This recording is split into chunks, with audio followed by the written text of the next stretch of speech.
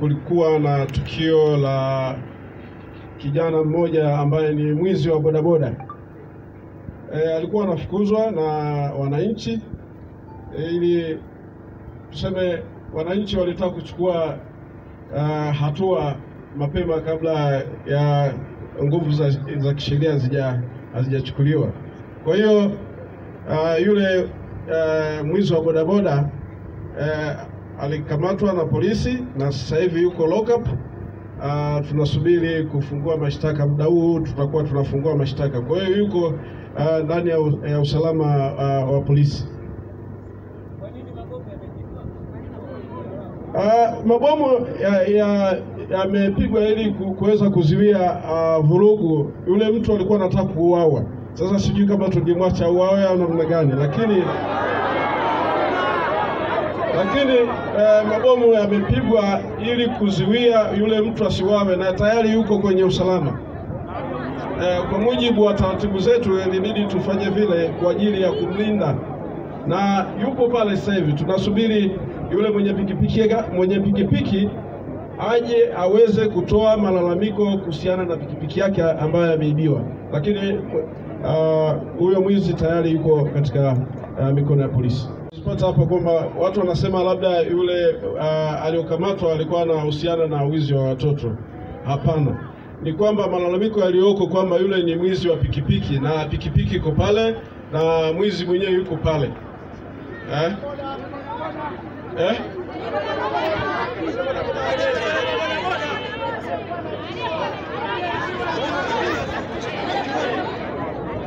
Labda kama kuna mtu ambaye analalamika mtu mwingine zaidi, labda ajitokeze, maana yake yule ambaye anatuhumiwa kuiba pikipiki tayari yuko pale mikononi. Bodaboda wamemshika kwa mfumo gani? Na huyu aliyeibiwa bodaboda, je, yuko wapi? Ngoje kuwa ameibiwa bodaboda. Ninakuja na mheshimiwa kuwa yule amefanya uhalifu wa kuiba bodaboda. Sasa huyu kama ameiba bodaboda, je, hiyo bodaboda ameiba kwa mfumo gani? Na aliyeibiwa bodaboda yuko wapi? Mashaka yangu ni kwamba tutaamini vipi kuwa huyu mwizi kweli ndio aliyeiba hiyo bodaboda? Hata elezea ameiba wapi, chini au chumbani? Ndugu wananchi, labda tungefanya hivi kitu kimoja. Wajitokeze wale viongozi wa bodaboda kama wawili watatu hivi, wale viongozi waje, alafu na wale ambao wameibiwa TV ambaye zijaanza kuibiwa leo, zinaibiwa siku nyingi, na maswali mengi hapa na minong'ono mingi kwa wananchi walioko hapa. Kwa nini leo yapigwa mabomu na wakati bodaboda zinaibwa siku nyingi? Na hoja kubwa mpaka imepigwa haya mabomu. Mimi mke wangu ameenda kuchukua mtoto anasoma shule ya msingi Njombe. Taarifa alizozipata, kuna mtu ambaye sio mzazi amekutwa amebeba mtoto ambaye sio wake na mtoto analia. Baada ya kumwoja, mbona mtoto huyo analia, wewe mtoto ni wa kwako? Akaacha mtoto na kwanza kukimbia. Dereva bodaboda ndio wameanza kukimbiza. Hawa jeshi la polisi wanakudanganya.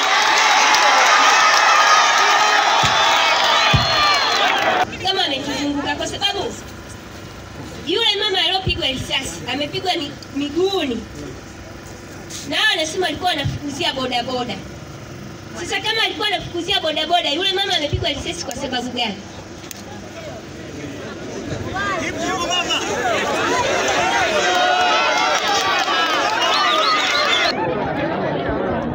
Haina haja ya kupiga simu kwa sababu mimi tulikuwa na housing na menya mahindi kwa ajili ya kununua. Tumesikia Liowe Kihesa zikipigwa kwa kuibiwa mtoto, sio bodaboda. Tumetoka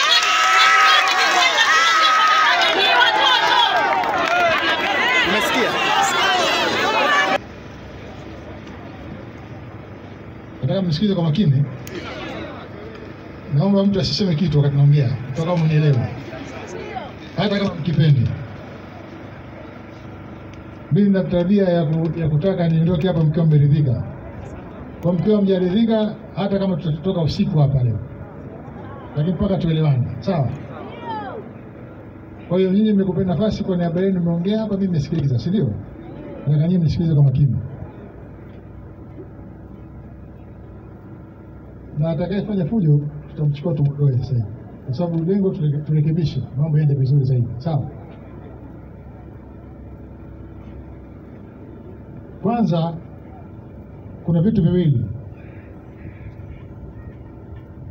Kuna moja, inaweza ikawa kuna mashaka kutoka kwenu dhidi ya baadhi ya askari wetu, si ndio? Katika kuficha maovu. Ndivyo nilivyoelewa hapa, si ndio? Kwa hiyo inawezekana likawa moja, inaweza ikawa sahihi hiyo, sawa, lakini inawezekana pia isiwe sahihi. Inawezekana, vyote vile vinawezekana, si ndio? Kwamba inawezekana kwanza kuna usahihi juu ya dhana yenu kwamba hawa baadhi ya askari wetu wanajaribu kuficha uhalisia wa jambo kwa sababu ambazo wanazijua wenyewe. Hilo la kwanza. Lakini la pili, usiondoke. Afande rudi. Usiondoke. Lakini inawezekana vile vile ikawa katika kushughulika na hili jambo kukawa kuna taarifa zimesambaa zisizo sahihi zikaingia katika jamii na zikapokelewa, na kwa sababu zimesambaa kwa haraka na kwa taharuki zikaonekana kwamba ni za kweli. Pia hilo linawezekana, si ndio? Kwa hiyo kinachotakiwa kufanyika ni kujua ukweli, sawa, ili sasa kama mnachokidhania wananchi kuhusu askari wetu, baadhi yao, mimi ninapozungumza askari nasema baadhi, tujue askari gani huyo ambaye amehusika na hiyo na upotoshaji huo. Na tukibaini, mimi nikibaini hivyo, nikijiridhisha hivyo, na kuhakikishieni wananchi tutamchukulia hatua, na ili iwe fundisho. Lakini ikibainika kwamba pengine kuna habari zinaenea sizo sahihi na ikathibitika hivyo, tutawathibitishia hivyo wananchi na tutaomba mkubali na hilo jambo. Kwa sababu gani? Kwa sababu moja tu, kwamba serikali yenu ambayo mmechagua ipo kwa ajili yenu nyinyi, kwa ajili ya kuangalia maslahi yenu nyinyi. Na serikali hii ambayo inasimamia vyombo hivi vya dola ambavyo vimekuwa vikifanya kazi kubwa, hiyo mapungufu ya baadhi yao wachache sana, lakini hata siku moja hamwezi mkakataa na mkapingana juu ya kazi kubwa ambayo wanaifanya katika kulinda usalama wa nchi yetu. Hilo jambo halina mjadala, tena katika mazingira magumu. Ndio kwamba inawezekana wako wachache wakawa wana mapungufu hapa na pale, ambao ndio hao tunataka tubaini. Kama leo kuna huyo kahusika na hilo jambo, tumshughulikie kama ambavyo tumekuwa tukifanya mara kadhaa. Kwa sasa hili jambo hili mimi nibaini ukweli uko wapi kati ambao mnazungumza nyinyi na ambayo yanazungumzwa na kaimu RPC hapa. Nitahitaji baada ya kikao hiki cha pamoja, wale ambao wamekuja hapa kuzungumza kutoa ushahidi wasiondoke, tukae nao pale, na mimi nitalisimamia mwenyewe hili mpaka nijue mwisho wake. Na nakuhakikisheni nitalisimamia kwa maslahi ya nchi hii na wananchi wake. Naomba mniamini hivyo. Na kwa sababu mimi mwenyewe nimeshapata mashaka katika hili, kama ambavyo mlipata mashaka nyinyi, lazima nikiri. Na namwambia hapa kaimu RPC mbele yenu na kaimu OCD, sivyo, mbele yenu, kwamba katika hili jambo kama kutoka kuna kitu kimefanyika kinyume na sheria, kama kutakuwa kuna hoja za msingi dhidi ya wananchi kama ambavyo umezieleza, tutashughulika na nini. Kwa hiyo nimesema nimeingia mashaka. Sasa lakini mashaka haya nataka nieleze ili tuelewane vizuri, sawa? Kwa sababu nilitoa taarifa pale kama ambavyo mlizozipata nyinyi kwamba hili tukio linahusiana na utekaji. Ndio taarifa ambayo hata mimi nilifikia pale mwanzo. Na taarifa hiyo nililetea huyu afande huyu kaimu OCD. Hapo sio uongo. Hebu eleza alichoniambia. Mheshimiwa Naibu Waziri, nafikiri tulikuwa wote kwenye mkutano.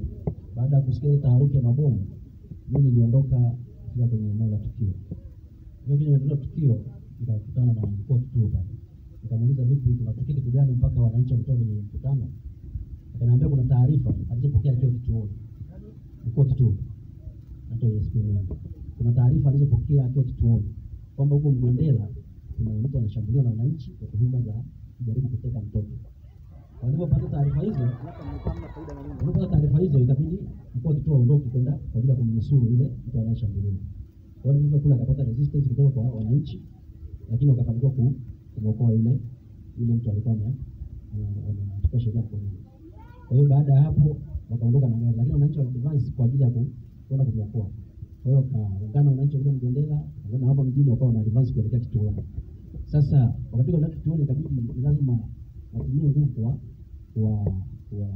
kurudisha wale wananchi, ndipo walipotumia mabomu ya machozi kuwarudisha juu wasije wakamzuru yule victim.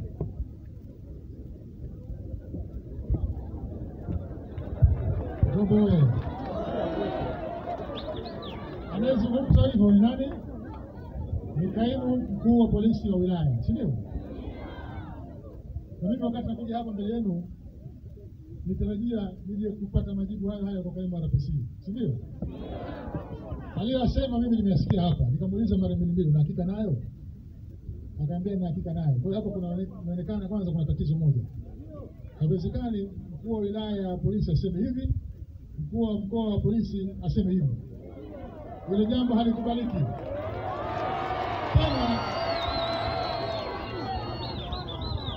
Tena mbele ya naibu waziri wa mambo ya ndani, tena hadharani. Mimi sitakubali kuvuliwa nguo. Sitakubali kuvuliwa nguo. Ambaye si kweli katika nyinyi wawili, tutajua tufanye. Na mimi hili nitalichunguza nijue ukweli. Tutaangalia dhamira ya kusema vile vile.